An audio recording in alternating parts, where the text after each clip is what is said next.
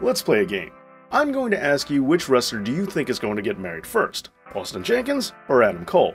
Now, I'm willing to bet most of you said Adam Cole, but that's kind of funny because they're actually the same person. Austin Jenkins is Adam Cole's real name. But why did your brain gravitate to saying Adam Cole in the first place? Well, it most likely has to do with a certain psychological phenomenon, which just so happens to be the topic of this episode. Because today, I want to take this time to thank all of my Patreon supporters out there like Cool Ass Jack, Tom Hughes, and Caleb Robinson. And I also want to remind everyone that brand new Patreon polls are up right now.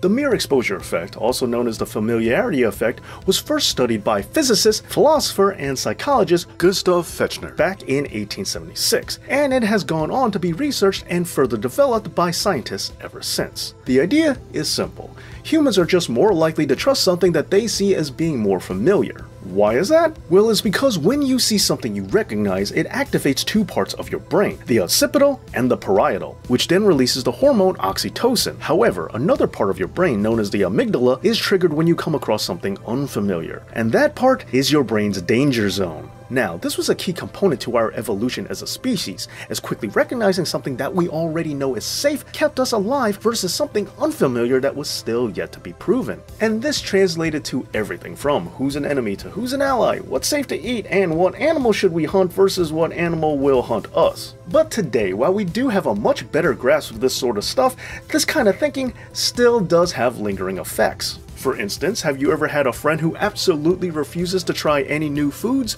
Or how about a song that's just comforting even though you've already heard it 1,000 times? Well, that's the kind of thing we're talking about here. In fact, this very principle also serves as the catalyst for the Eddie Murphy movie The Distinguished Gentleman, where he wins an election to Congress just because he has a familiar name. However, one downside to this is that this mechanism can be used against us, particularly by advertisers who want us to strongly associate a bond with their brand. Let's go back to Adam Cole for a moment. As I'm sure many of you know, Adam Cole has a certain saying, "Baby," which was pure genius, as he shouts out his own name as part of a phrase that people like to say, and by association, we started to like him too. Now, don't get me wrong, Adam Cole is an incredibly talented individual, so I'm not trying to say that this is the only reason why you like him. I'm just saying that it was a good way to get on people's radar and cultivate familiarity with the wrestling audience. And I have to say, in a lot of ways, I think this kind of bond is more important in wrestling than it is in some other industries. For example, if some doctor prescribes you some medication, odds are you have no idea what the brand is, you just take it because the doctor told you to. But when it comes to professional wrestling, let's say you see two different match cards. Odds are you're more likely to want to go to the show that has names you recognize versus the one that's filled with names you never heard of. Which can be a real shame because there might be some great talents and great matches that you would really enjoy, but your sheer reluctance prevented you from ever finding out. Or worse yet, the mere exposure effect can be even more restricting than just that. For instance, what if you go to a show filled with lesser known talent because your friend forces you to?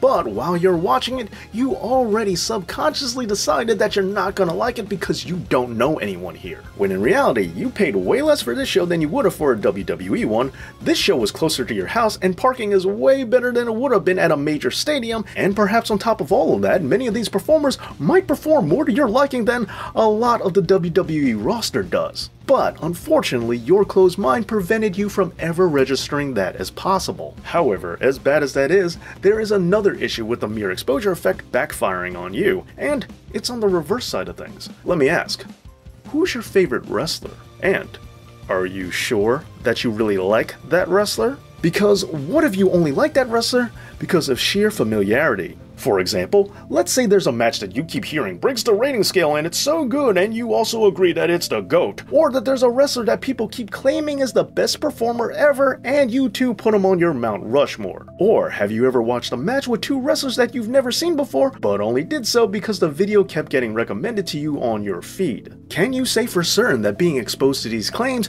didn't skew your opinion and make you like them in the first place? Especially when you stop to think about it and realize that you have a hard time coming up with any evidence to support these opinions. The problem here is that opinions are subjective. There is no such thing as objectively good, no matter how much some people really want to believe that there is. So what constitutes as good can be anything really. If a child is raised being told something is a pretty bird, he's gonna grow up thinking that's a pretty bird even if it's a lampshade. And in some cases, people are so trusting with the familiar that if they're told over and over again that something or someone is the best, they'll just start repeating it themselves, even sometimes when it doesn't line up with their own normal tastes. And this is particularly true about younger fans who tend to just trust the opinions of those older than them that they already are familiar with. Or if they're just vulnerable to WWE propaganda and simply regurgitate whatever Vince McMahon's high opinion is of certain wrestlers, even if they've never actually seen them wrestle before. However, there is yet another side to this as well, because familiarity is definitely a double-edged sword, as sometimes exposure can actually have the opposite effect, because you definitely can be too familiar with something. For example, have you ever seen a commercial so many times that it just makes you hate the product even though you've never tried it? Or how about that song on the radio that keeps playing all day long and you wish it would just go away? And when it comes to professional wrestling, it's real easy to apply this to the likes of John Cena and Roman Reigns. There's a fine line between exposing a wrestler just enough to be pleasantly familiar with them as opposed to being exhausted by them. This is because even though we did evolve to feel safety with the familiar, we also crave variety too. Man, humans are complicated. While people were built to easily identify what we already know, we also have a desire to know a lot of different stuff. This is because we as a species survive through easy recognition, like what plant is safe to eat, but we also thrived off of a diverse variety of food sources, allowing us to get different nutrients from different foods and therefore improving our survival. So while your picky eater friend might never try sushi, that doesn't mean he wants to eat a burger for every single meal of his life. We feel safe with the recognizable, but we also want to be able to recognize a whole lot. So while we will like whatever we're exposed to, we also gotta mix it up from time to time too. However, how do we know how much is too much and how much is just enough? Well, unfortunately, there's really no formula for it. It varies from person to person, situation to situation, and there's a lot of other contexts that make it hard to tell whether your audience is getting fatigued or getting familiar. Now, with all that being said, this begs the question: how do you know if something you like is really something you like, or are you just familiar with it and programmed to like it? Well, don't worry, because that's an easy question to answer. Of course you're programmed to like it! Our opinions are influenced by everything around us. Our family, our friends, economic factors, environmental conditions, what we read on the internet, what we see on TV. And earlier when I mentioned that we evolved with certain survival mechanisms, well, that's just yet something else that affects our programming. But now that we know this, is it really such a bad thing? No, of course it isn't. No one is an island and we formulate our opinions due to an array of factors. And that's totally okay, and just knowing about this can help to make our opinions more logical and more useful in the future. If we know that we already have a built-in tendency to like something that we're more familiar with, well, this gives us the opportunity to fact-check ourselves, as being aware of something does give us the chance to stop and re-evaluate whether or not we really like something. Emotions react way faster than logic does, so sometimes you just gotta take the time and weigh things out. But, on the other hand, if there's a wrestler whose matches you enjoy simply because you're familiar with them, well, that's okay too. You don't need any more justification than just that.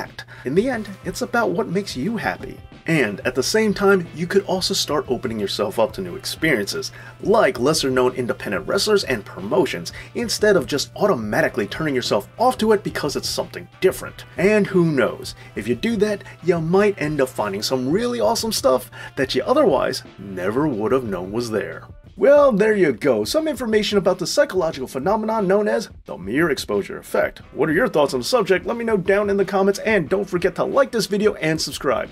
Thank you so much for watching, and as always, Dave knows.